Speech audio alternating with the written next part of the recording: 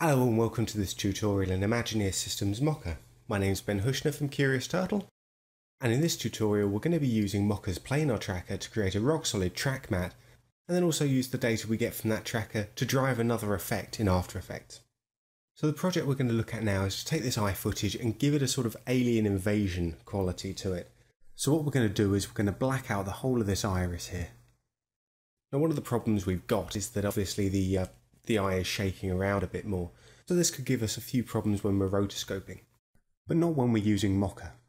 We're first going to track the eye, and I'm just going to come in here and draw a rough shape around the iris there, and I'm just going to call this my eye track.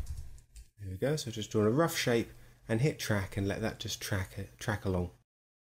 So instead of using a traditional point tracker, which could easily be fooled by changes in lighting or even just the general noise in the picture there, the planar tracker is able to hold wherever the eye moves to and is not affected by any of the noise in the image. Okay, so that's done, and let's just roll through. That's looking like it's tracked very nicely indeed. So I'm going to lock that track layer up and just turn off visibility because we don't need it right now. And now I'm going to rotoscope the eye out. So just going to create a rotospline for the eye. I'm going to use the X-spline tool here. Now, if you haven't used X-splines before, they work very differently to regular Bezier splines.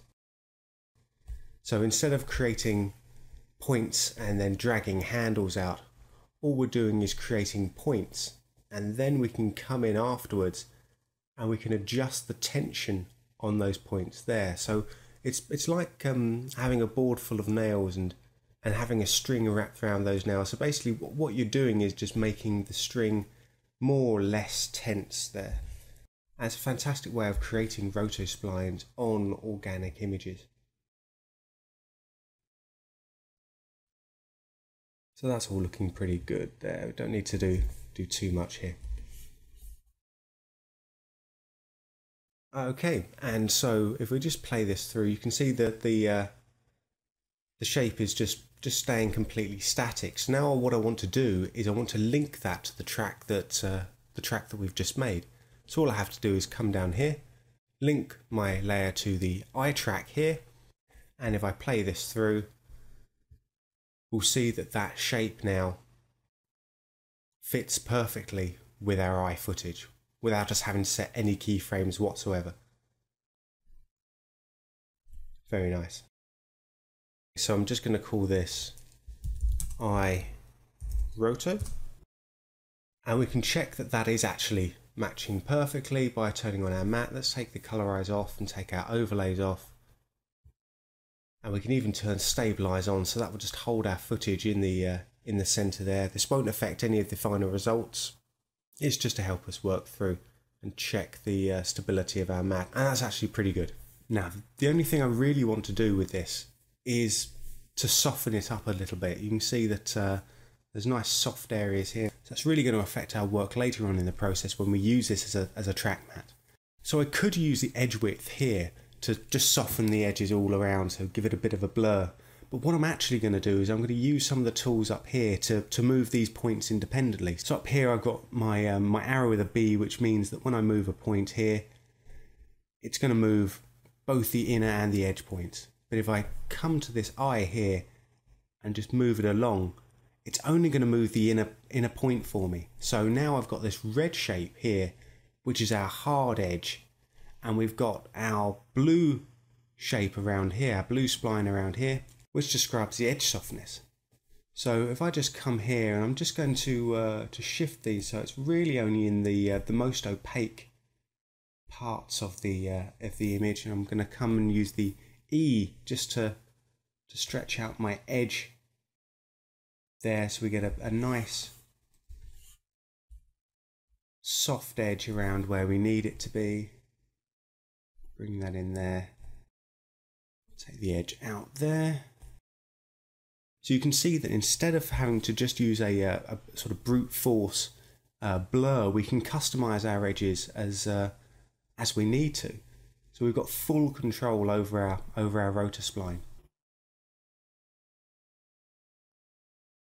And that's looking good for me. There we go. So if I turn my matte back on, turn the overlays off, you can now see we've got some levels of softness going around on the edges there. And again, that's just moving along with the track still. Excellent.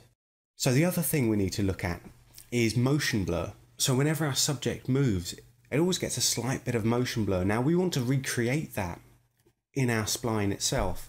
So I'm going to turn auto key off so I don't create another keyframe here. When I come to my my motion blur here, turn the motion blur on, and you can see that we've now created another set of lines. We've created these golden set of lines outside and inside our edges. This is how Mocha tells us where our motion blur is going to be affected. So if I crank the motion blur up, you can see that it's actually spreading those lines out, so we're creating more of a blur. If the subject is very stable, of course, we're not going to get much of a blur itself, so it's working just like a regular motion blur does.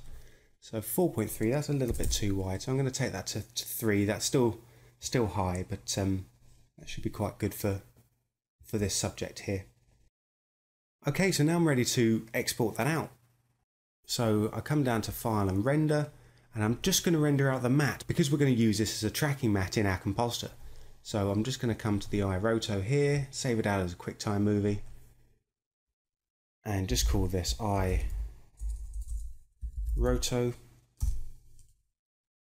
Save it, animation, millions of colors, no keyframes. And let's just let that render out. Okay, so now that's finished rendering out, let's go into After Effects.